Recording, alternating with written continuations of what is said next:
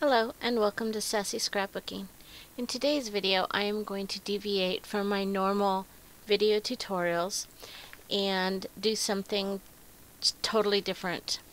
I was on the Cricut website and I was reading a comment that somebody had left on one of the forums, and this is what she wrote.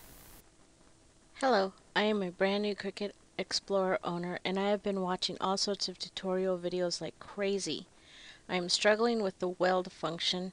I have been watching this video, and there's a link to a video, over and over to figure out what I'm doing wrong. I am trying to weld St. John onto a plain frame, and no matter what I do, St. John blends into the frame after I click weld. Everything, frame, font, letters, is ungrouped, and I am not sure what I'm doing wrong. I just want to create a negative space of St. John, that's quote unquote, in the frame. Does anyone know what I'm doing wrong? Love this new machine, but it is definitely a big learning curve. Thank you, Sarah.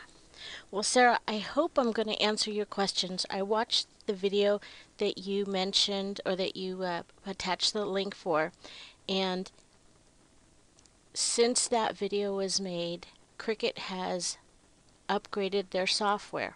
So I'm going to use the weld key, or the weld icon feature, and I'm going to also use the slice, and hopefully one of these two might help you out.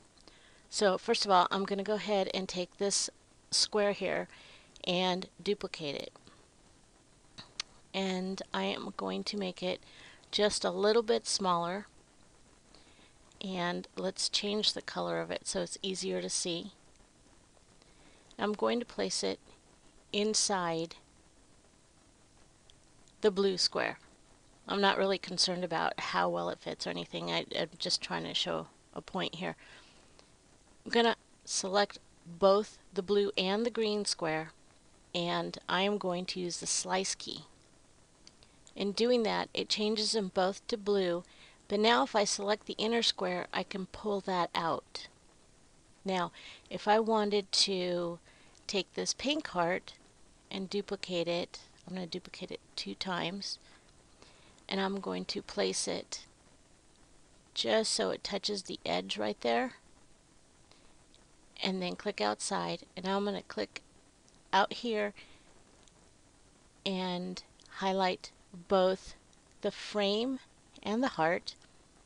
Now I'm going to click the weld space, and what that's going to do is going to weld the heart to the frame. Now if that's not what you're trying to do using the weld feature, here's something else. Using the slice feature again, I am going to place the pink heart here inside my blue square, and have to remember to put the darker pink. I have to bring it up to the front, and I'm going to place it there. I'm going to move this out of the way, and now I'm going to select both hearts and the square, and my slice feature doesn't show up. My weld does, but it's going to make them disappear, and I'm wondering if that's what you're doing. So let me undo that. Let me pull this heart out.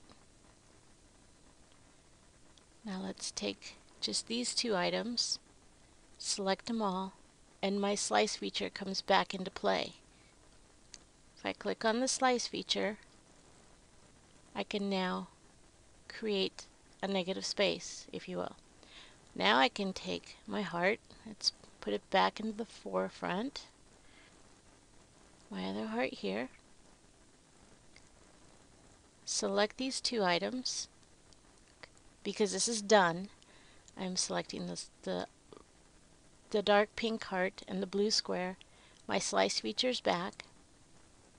Click on that, and I can pull that out.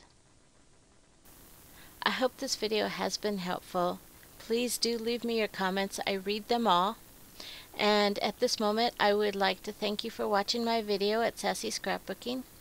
Please subscribe to my channel and watch my other videos. I will continue to add new videos as my adventures with the Cricut Explorer continue. Bye for now.